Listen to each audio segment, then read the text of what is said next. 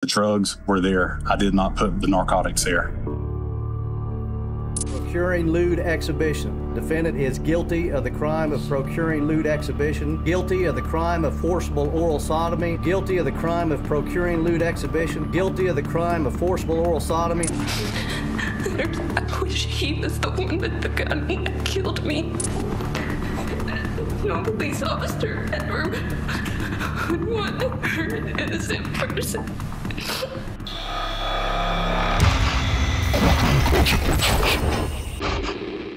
This is Daniel Holtzclaw, a former officer of the Oklahoma City Police Department who was convicted of multiple counts of sexual assault, sexual battery, and other sex offenses. She got inside the car.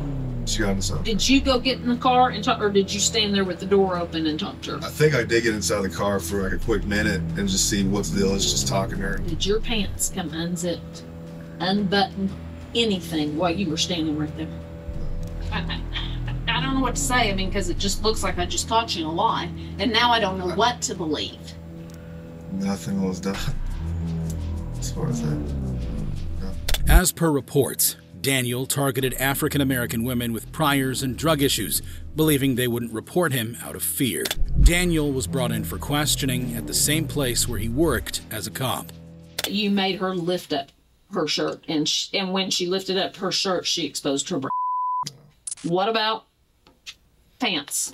Nothing in her pants as far as that concerned. She was wearing tight jeans. She said she pulled them down. Do you recall putting your in her mouth? I don't. Daniel maintained his innocence, even when confronted with the possibility of video evidence. Sir, I'm sticking with my story. Okay.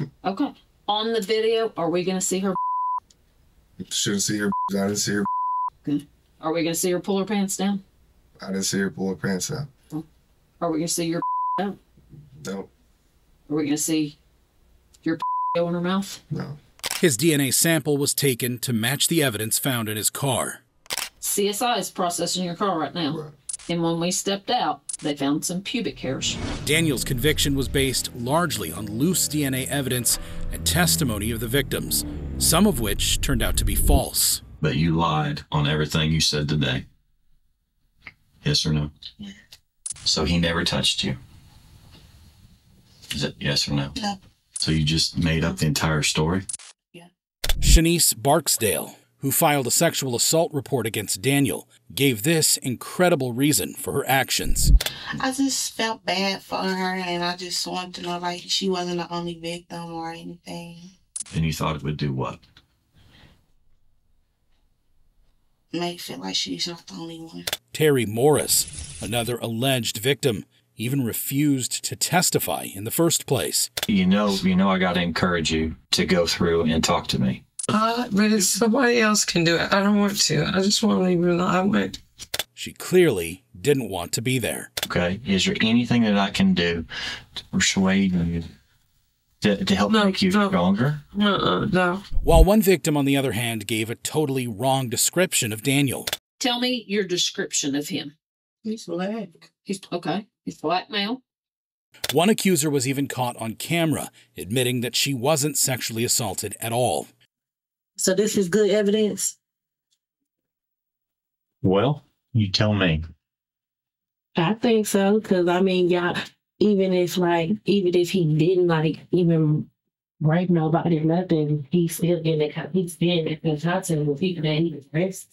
It was also reported that the accusers were lying with the intention of profiting from lawsuits. They lied on the stand, they lied to the jury, they're involved in civil lawsuits where they may collect millions. This is an injustice, and the public doesn't want to be bothered with it. There was even a secret trial held, allegedly without Daniel or his defense team's knowledge.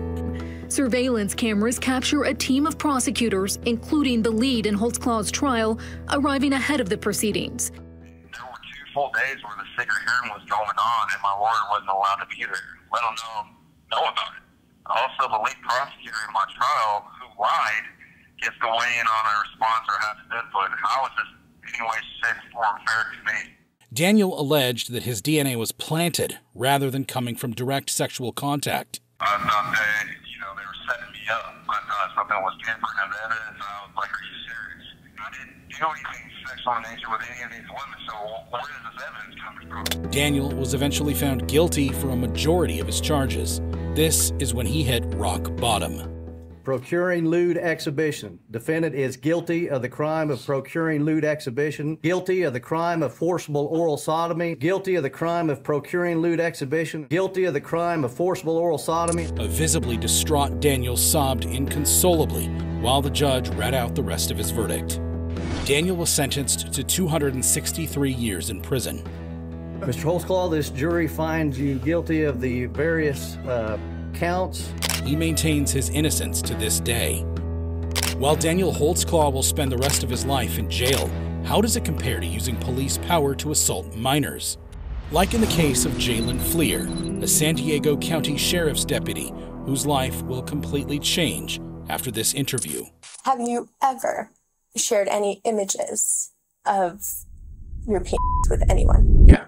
Today, Fleer was being investigated based on an anonymous tip by Crime Stoppers. So you understand that you're not under arrest and you are not being detained. You understand that you're free to leave at any time. There will not be any locked doors keeping you from leaving. As you notice, that one doesn't have a lock behind you. Yeah. Yeah, so we're looking into some allegations that were made. It started with a Crime Stopper report, so we're just kind of going from there. You know, we're investigating allegations that were made that you were communicating with a younger female on Snapchat and potentially some material might have been shared. Okay. Some photos, some images, stuff like that. As per reports, Fleer used to message minor girls on Snapchat, attempting to meet them for sexual purposes. He then offered them money as an incentive to meet. One of the girls was just 12 years old. Fleer also offered more money to the girls if they managed to invite their underage friends. In court, the prosecutor read the explicit messages that Fleer sent the minors. The detail he goes into with regard to his sex exploits that he is trying to engage in with young children are just despicable. He tells multiple 12-year-old girls, "Do you have any younger friends who are interested in older men? I'll give you money to hook me up with them." The younger they are, the better. He had asked her about soliciting younger friends, and she mentioned a 9-year-old friend. The defendant got excited about that prospect and tried to convince her to talk her 9-year-old friend into having a threesome with him. The prosecutor also said the girls were afraid to report Fleer to the police because he was the police. Fleer's defense asked for a lenient sentencing. Mr. Fleer and his wife were expecting the birth of their first child. The child was going to come any day. And Mr. Fleer, without hesitation, said, "I'm ready to surrender." But the judge was having none of it. I have never seen a more despicable set of facts as I've seen in this case. Fleer was sentenced to 12 years in prison. Jalen Fleer will spend a better part of his life in prison for targeting minor girls. But what happens when an officer abuses his power? Like what happened when Officer Michael Amiot pulled over a car for a traffic violation in Euclid, Ohio. Sitting in the car was Richard Hubbard III and his girlfriend, but the traffic stop was anything but routine. Initially, Richard complied with Officer Amiot, but when Amiot tried to handcuff him, Richard resisted.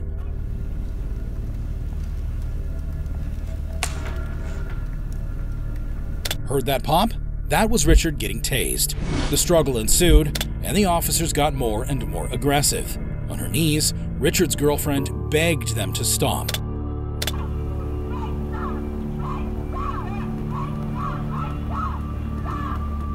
But the scuffle ensued, and Amiot kept throwing punches.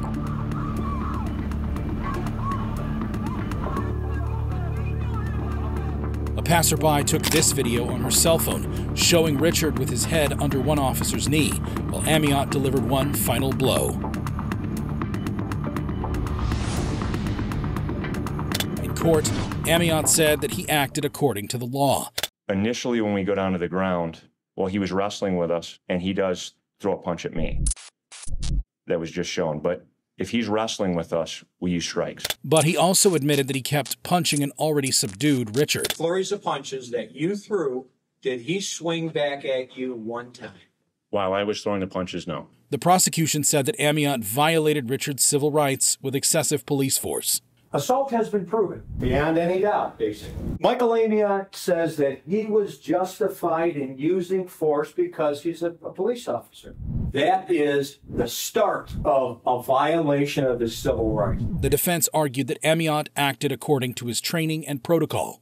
With police policy that governs Officer Amiot and all officers of the Euclid Police Department. But the judge was having none of it. And I did listen to your trainers, your prior instructors. I did listen to them, but I do believe in this case, I believe the jury got it right.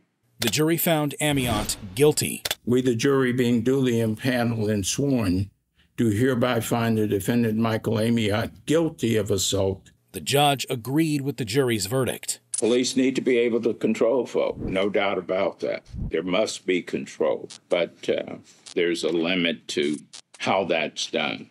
Amiot was sentenced to 30 days in jail, 60 days of house arrest, and 3 years of probation. He was also fired from the Euclid Police Department. The court at this time will impose a sentence of 90 days. I appreciate the jury and the court for making the right decision. You know, what Amiot did something wrong, still going through like the suffering with the anxiety. While Michael Amiot lost his job and reputation for showing excessive police power, what happens when you're caught luring a minor with intentions to exploit them? This is a sting operation by YouTuber Musa Harris, also known as the Luzerne County Predator Catcher. Musa, at the time, had no idea that he was about to catch ex-police officer Leonard Galley. Hey, Paul. What you here for? How you doing? What's your name? Paul. Paul? Yeah. What you right here for? What's that? What you right here for, Paul? Me? Yeah. I'm here to meet some of my friends. Musa posed as a 15-year-old boy on a dating app to lure out Galley, who went by the alias Paul. You got the wrong guy. Buddy, Paul? No. My name's not Paul. You just said Paul. No. You just said your name Paul. My name's not Paul. You got the wrong guy, buddy. Galley quickly changed his story. He also racially abused Musa. Game with me. Not playing no game. Got one again right here. Galley panicked and left in a hurry. Galley was well known in his community for being involved in weird and perverted things. You know, you do hear the rumors, and he's always running around doing some perverted stuff. I would like to see him get punished to the full extent. It's disgusting. Galley pleaded guilty to felony charges of solicitation and unlawful contact with a minor. His lawyer argued that he was suffering from depression and never intended to harm anyone. Galley was sentenced to 1 to 2 years in prison, followed by 5 years of probation. He was also registered as a Tier 3 sex offender and was prohibited from teaching, coaching, or attending places where minors frequent. While Leonard Galley will spend a year in prison for his perverted actions, how does it compare to murdering your neighbor?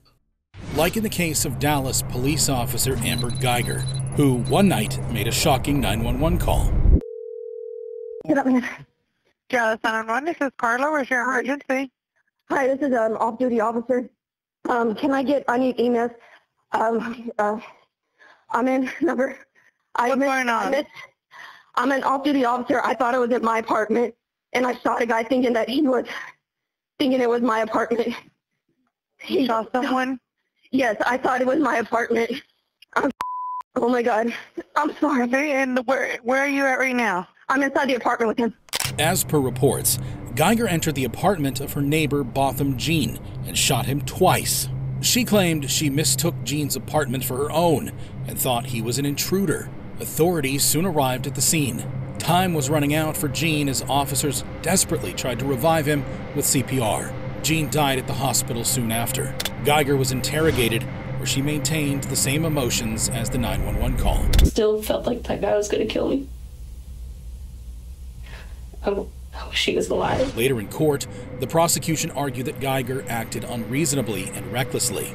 She's leveling off her gun, having acquired her target, and she shoots at him twice. No opportunity for de-escalation, no opportunity for him to surrender. Bang, bang, rapid, double tap. They said Jean was in a defensive position when he got shot. Hits Bo in the chest just above his left nipple. The path of that bullet goes down into his heart, does absolutely devastating damage. Goes through his lung, goes through his stomach, goes through his intestine, until it finally comes to a rest in what's called the psoas muscle, which is halfway between his stomach and his back. This path is very revealing because it is consistent with the fact that Bo was getting up from a seated position and facing the door as Amber Geiger was coming into his home. The defense argued that Geiger made an honest mistake and acted in self-defense. Amber Geiger firmly and reasonably believed that she was in her own apartment, that she had confronted an intruder, that she had no choice, that she had no options but to use her gun to keep from dying. Residents of the same building recalled what exactly happened that night. Just go in and I actually was about to cook me something to eat. Okay, what happened then? And then I heard gunshots.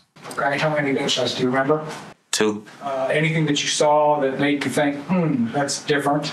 Just, like I said, I just noticed it was an officer walking in. I saw she had a bag, and I just kind of saw it and went to my apartment. Geiger took to the stands next. And I'm saying, let me see your hands, let me see your hands. What were you focused on? Him. Just him? Yes. And then he began coming for you? Yes. And as he became coming for you, that's when you heard him speak? Yes. Good. I'm going to do that now, right? Yes, sir.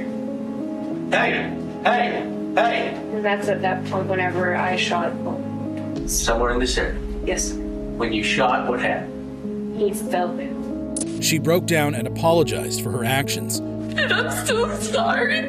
I'm sorry. However, what Geiger said next shocked the whole courtroom. Shooting him in center mass, exactly where you are trained. You intended to kill Mr. John. I did.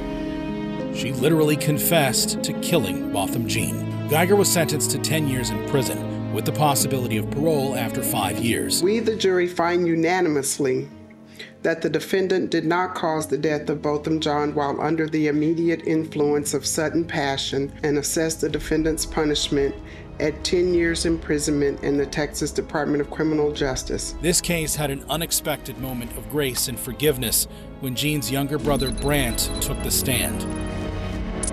Again, I'm speaking for myself, not even bad for my family, but I love you just like anyone else. I'm not gonna say I hope you rot and die. He forgave Geiger and wished her well. I personally want the best for you, and I wasn't gonna ever say this in front of my family or anyone, but I don't even want you to go to jail. But what he did next was seen as a powerful gesture of compassion and healing. I don't know if this is possible, but can I give her a hug, please?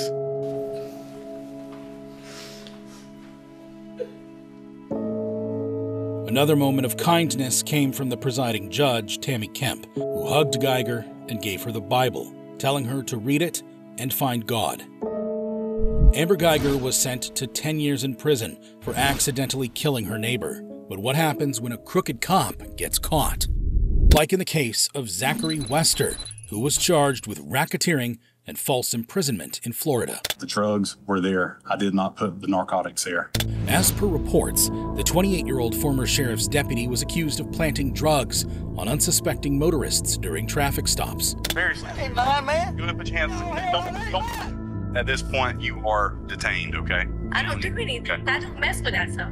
The drivers denied knowledge of the drugs, but were arrested anyway. The syringe is actually in like a plastic, larger baggie with a plastic container with a substance in it that appears to be an illegal narcotic. Do you know anything about that? I do not. Some of Wester's victims had other prior offenses, which made the alleged possession charges even more serious. Look, man, you seem like you're pretty squared away, okay? Yeah. All right. But I do have an issue with something within the vehicle. What's that? Pulled you over. Your driver's license is not valid. Okay. Pulled you out to talk to you about it. And for the poor souls who resisted and protested innocence, Wester used his taser on them. Invasive. I'm gonna send y'all hell away here in just a minute. He didn't have anything. That was a slick move, man. Very slick. Hey, man. Go ahead and put your hands on. Do not do this. That's right. All right. Let him mind, man. What you trying to do? Don't just... What are you doing, man? After a while, the arrests caused suspicion internally. Began what's called an internal affairs investigation into the defendant's use of his body cameras. Wester was suspended from the sheriff's department. First, he made the recommendation that the defendant be suspended pending the outcome of the investigation. The case went to trial, where Wester pleaded not guilty to all charges. This is a case about an abuse of an incredible power. The defendant used his position as a deputy sheriff to make traffic stops on 12 members of this community and plant methamphetamine in their cars, methamphetamine and paraphernalia. He turned what should be a law enforcement agency, and is, into something for his own use that was criminal. Some of Wester's body cam footage was found mysteriously deleted or unusable. Why in the world would that have been deleted? I wish I knew that answer. However, the prosecutor found something suspicious in one of Wester's body cam footage. Why in the world does the defendant have palmed in his hand, just clasped like this, not like this, not like this, like this, a plastic baggie? Why in the world does he have that there? I would submit that this is objective evidence where you see him planting drugs in the moment. You see something in his hand that has no reason, no logical reason, given this stop and what we know about it, for it to be there. This is him planting evidence, and you see it. Wester's victims testified in court. And I knew my truck was clean. I knew it was. The white small plastic baggie that was in that spoon that the deputy just showed you on this video. Had you ever seen that before? No, sir.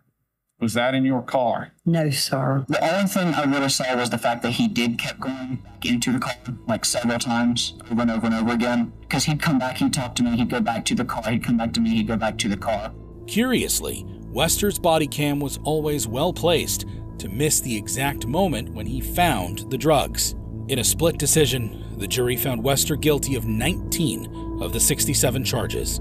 Count 1, guilty of racketeering as charged. Guilty. Guilty of official misconduct related to Teresa Odom as charged. Wester was sentenced to 12 years in prison.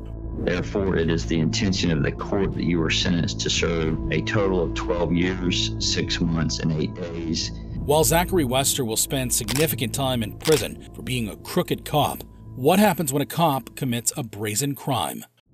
Like in the case of Wayne Couzens, a Metropolitan police officer who was arrested on suspicion of kidnapping and murder. Sat in handcuffs and what I know, so you must have something to say that I know. On the night of March 3rd, 2021, Sarah Everard was walking home from a friend's house in South London, England. Unaware to her, she was being followed by a white car. It was the same white car that Couzens had hired that morning from a dealership in Dover, Kent. That night, dashcam footage showed the white car pulled up to the side of the road with hazard lights on. It also revealed Sarah and Couzens standing next to the car. Couzens reportedly used his police warrant card and handcuffed her into his car, pretending to arrest her for breaching COVID-19 rules. The car was next seen driving towards Kent. The next morning, Couzens was seen buying petrol and rubble bags, possibly to dispose of something. Sarah was reportedly sexually assaulted and strangled to death. Couzens allegedly burnt her body and dumped her remains in a pond near his woodland property in Ashford, Kent. This evening, detectives and search teams investigating Sarah's disappearance have found, very sadly, what appears to be human remains. Police interrogated Couzens as he was the last person who met Sarah. Well, as I said, you've been arrested on suspicion of kidnap, and we believe that you've been involved in her disappearance and taking her away from her family. Couzens initially denied any knowledge about Sarah. So we're here to talk to you about Sarah. Show the picture. Do you know Sarah? I don't know. So, do you know where Sarah is? No. Have you ever personally met her? No, not personally, man. Have you had any interactions with her at all? Why would I have personal interactions with her? But the officers were convinced they had their man. Now, we believe that you know something about where she is, and that's why we're here, to look for her and to try and find her. And that's why we're talking to you now, is to try and get you to have a good think about it and test anything you can about whether or not it's find her. What Couzens said next will blow your mind. Okay, well, I am in financial and I've been lent on by, I don't know who they are. They're a group, a gang, whatever. And they told me, right, I need to go and pick up girls and get them to them. So I said, what's happening? And it then came through that they're going to harm my family, take them away, and they'll use them instead. But at that point, I had no option to try and find somebody. So I don't, there's a couple of names. I was told a place to take her. That's it. That is all I know to this group of people. Cousins initially claimed that he was being pressured by a gang of Eastern Europeans to kidnap Sarah. They threatened to take my family away from me. Tell me everything you know. Okay, that you'll have there was a white Sprinter van. They are between sort of Lenham, Maidstone area that I dropped her off. Parked my car up, and then the van come up behind me, flashed me, and they all jumped out. And then they took this girl. Cousins gave some vague answers when asked about how the gang contacted him. Yeah, all right, but how do they contact you? How did you contact them?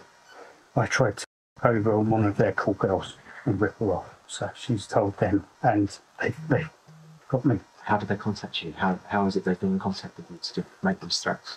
They just tell me, be here. So Hotel Burston down in Folkestone, got be here. Okay, so I turned up. But I've got no mobile number, and they have got my mobile number. They haven't. They're obviously outside watching, following. I just honestly. How are they telling you to be there? How is it they're giving those directions? Yeah, they'll come outside. So they'll be outside here. Yeah. And then they'll say, right, you're going to be in Folkestone at this time, or you're going to be in Ashford at this time. That's it. There's no links, no telephone numbers. I'm completely on my own. Cousins pled guilty to all charges. He was sentenced to life imprisonment with a whole life order, meaning he will never be released. Later, Cousins received a 19-month sentence for a previous offense. The judge in that case said Sarah Everard's murder could have been prevented if the authorities had treated the earlier case seriously. The fact that no police came to find him or his black car to question him about these incidents can only have served to confirm and strengthen in the defendant's mind a dangerous belief in his invincibility. Wayne Cousins will spend the rest of his life in prison for his perverted actions. But what happens when cops steal from you? The woman behind this video stealing stuff is Smith County Chief Deputy LaQuenda Banks. Banks, along with Constable Curtis Traylor Harris and Sergeant Derek Holman, arrived at a home in January 2021 to serve an eviction notice. The trio cleared the renters out and started rummaging through their belongings. Banks had her body cam switched on by mistake, which caught every moment of their actions, from cash to Apple products to expensive glasses. Ray-Bans. Banks put everything she found valuable inside her pockets. She later dumped them inside Sergeant Holman's car. The presence of drugs made the house an easy target. Did that discovery of drugs all of a sudden make them an easy target? Yes. Constable Traylor Harris went to trial first, where he initially denied any knowledge of the theft. What we see Miss Banks doing on the video, as everyone has seen it, were you aware of what she was doing? No. Never seen me pick up anything or conceal anything or hide anything. The detective investigating the case believed Traylor Harris was in on the crime. He was doing this unbeknownst to Constable Traylor Harris. Why would she say it out loud? I have no idea. Maybe because he was in on it? I believe so. Does there appear to be a scheme here? Yes. Banks testified in court against Traylor Harris. What did you believe him to mean by that at that moment? Whatever you see and you want it, take it. Banks said she was coerced by the defendant to steal. He was my boss, so, I'm going to do what he says do. I was forced to do it. If I would have said no, I would have most likely gotten fired. Traylor Harris was found guilty and sentenced to 5 years of probation. He said he regretted his actions and apologized to the victims. First, I'd like to publicly offer an apology to the Foster family. The actions of my deputies that day and the inaction of me to stop it from happening. I sincerely apologize to them for that. I put myself through the academy twice, and it's just something I want to do my entire life. So just the thought of it not being able to do it anymore, it's devastating, but I just want to be able to move on from it. Banks saved herself from jail time by testifying against both Traylor Harris and Holman. Derek Holman was later found not guilty and was acquitted of all charges. While the 3 dirty cops got away with relatively lighter sentences, how does it compare to killing an innocent woman who was just trying to defend her family? The incident occurred on October 12, 2019, when a neighbor called a non-emergency police line. I'm calling about my neighbor. What's going on there? Well, the front doors have been open since 10 o'clock. I haven't seen anybody moving around. It's not normal for them to have both of the doors open this time of night. 28-year-old Tatiana Jefferson was having dinner with her nephew. She left her front door open to let smoke out after burning some hamburgers. Officer Aaron Dean and his partner arrived at the scene. They walked around the house and looked for signs of a break-in. The officers didn't announce themselves, thinking it was a burglary scene. Glass door was shut. The inner door was open. It looked ransacked. It was a mess. It looked like someone had methodically gone through that house looking for something. What happened next would change their lives forever. I was looking right down the barrel of a gun. And when I saw the barrel of that gun pointed at me, I fired a single shot from my duty weapon. As Dean approached the rear of the house, he spotted a figure through the window aiming a gun at him and immediately fired. Put your hands up! Show me your hands! As the dust settled down, Dean realized what he had done. When my vision cleared, then I observed the person that we now know as Miss Jefferson. I heard her scream and saw her fall like this, and I knew that I'd shot that person. Dean admitted that he didn't do competent police work that night. You tried to open the window to get inside a house where you didn't know where unknown assailants could be hiding that could be armed. Is that what you're telling this jury? Yes. That's your sworn... Is that good police work? No. A psychologist assessed Dean as narcissistic and not suitable for police work. My conclusion was that he was not psychologically suitable to serve as a police officer. And why is that? Because the results had suggested that he had a narcissistic personality style that would inhibit his judgment, decision-making. The prosecution argued that Dean did not give Jefferson enough time to comply with his commands. Look at the audio. Half a second from the first command to where, and it's put up your hand, show me, bam. Half a second. No one can comply with that. No one. She never had a chance. There was nothing she could do. Nothing that she could have done could have changed what was going to happen, because that man decided when he got to that home that he was going to be a hard charger, he was going to be gung-ho, and he was going to take command of this situation. Jefferson's 11-year-old nephew testified in court. How did you think she was hurt? Because she was crying and just shaking. What were you thinking? I was thinking, is it a dream? Dean was found guilty of manslaughter and sentenced to 11+ years in prison. Verdict reads, we the jury, having found the defendant Aaron York Dean guilty beyond a reasonable doubt of the offense of manslaughter, assess his punishment at confinement in the Texas Department of Criminal Justice for 11 years, 10 months, 12 days. The non-murder conviction did not sit well with the supporters of the victim. This is that the girl is dead. That's all the evidence that we need. She is dead. 77 seconds. And he get manslaughter. Aaron Dean will spend almost 12 years in prison for killing an innocent woman. But what happens when cops try to send an innocent man to jail? Like in the case of Marcus Jeter, who, in 2012, was charged with resisting arrest and assault based on this dashcam video. Get down! Stop resisting! Stop resisting! Why are you trying to get gun? Get off my gun! That night, Jeter was pulled over by Bloomfield cops Sean Corder and Orlando Trinidad. Jeter, however, refused to come out of his car. Why didn't you just get out of the car? Because I was afraid. Because? There was a cop on my left with a gun pointed at me, and there was one on my right side with a shotgun pointed. And at that moment, I just knew, like, I even had my phone in my hand, and I dropped my phone and put my hands up. I said, put the guns away. I'm not going to step out the car. Because? Because I'm afraid that I might get shot. If you got out. Mm-hmm. Jeter faced up to 5 years in prison. However, his lawyer obtained a second dashcam video that showed a different story. A second police car crossed from the opposite side and rammed into Jeter's car. Dashcam footage from that car showed Jeter with his hands up, clearly not resisting arrest. An officer broke Jeter's window and punched him. He opened the door. One of the officers reached in and just punched me in my face. The officers then dragged Jeter out of his car and started beating him up. Following the discovery of new evidence, all charges against Jeter were dropped. Because of them lying, that I would have had to do 5 years in jail. If the tape hadn't surfaced, I was going to be doing jail. I was going to be doing time. In 2016, Courter was convicted and found guilty. As a man of the law, there's an oath that they take, and it's to tell the truth. And in this situation, there was time given for Mr. Courter to tell the truth. He was sentenced to 5 years in prison with no possibility of parole. While Courter will spend at least 5 years in prison for police brutality, how does it compare to a cop arguing with the judge in court?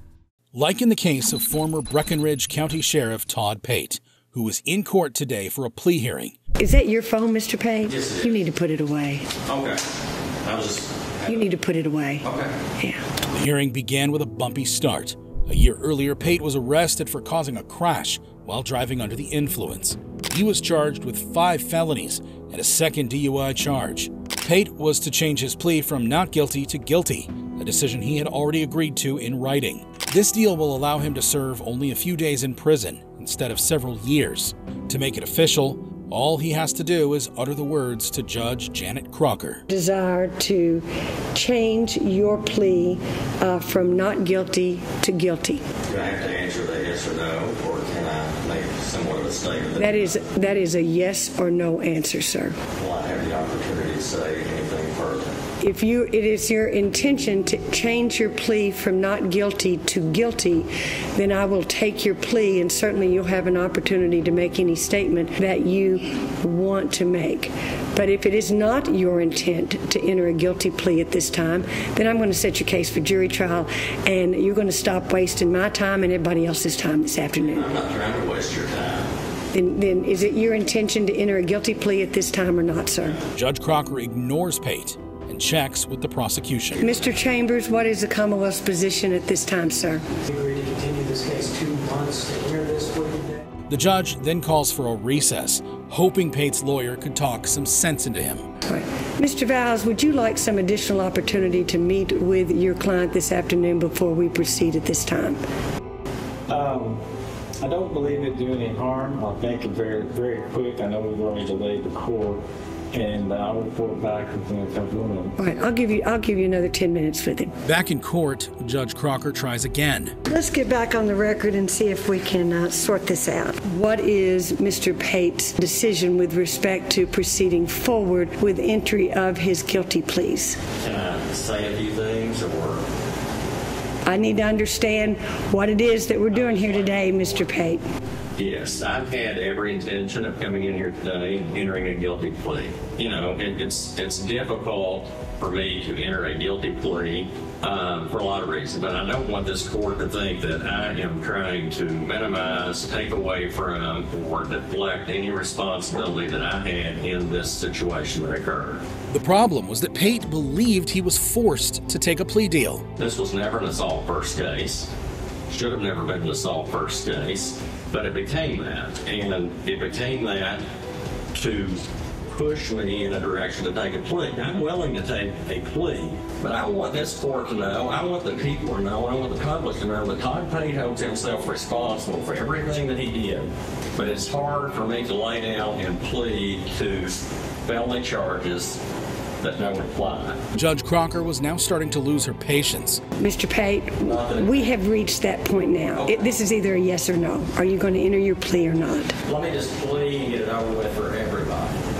Plea to something that I absolutely do not feel good about. Finally, she had enough. Okay, I think we're done. At this point in time, I think we're done. And at this juncture, this court could not, based on these preliminary statements that Mr. Pate has made, make a finding that this plea is knowingly, voluntarily, and intelligently made. Is that on the one hand, the Commonwealth can, if chooses to do so, to enforce the terms of this agreement based on the execution. Mr. Pate, I'm talking at this point in time. Okay, I'm sorry. At this point in time, I'm going to sustain the Commonwealth's motion to revoke his bond. He's going to be taken into custody today. Your Honor, if I may speak to Mr. Chambers. I've already ruled. I've already ruled at this point in time. We're done at this point in time. We've got a fully executed plea document that provided in pertinent part that he was to serve 75 days in jail, and he's going into jail today under the terms of that plea. Pate eventually pled guilty and accepted the terms of his sentence.